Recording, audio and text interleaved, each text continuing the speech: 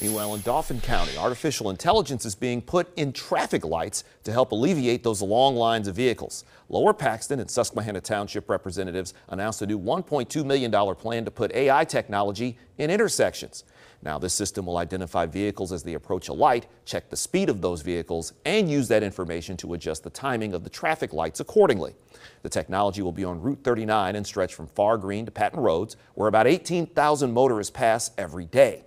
The president of the Susquehanna Board of Commissioners, Frank Lynch, says the hope is for drivers to get to their destinations quicker.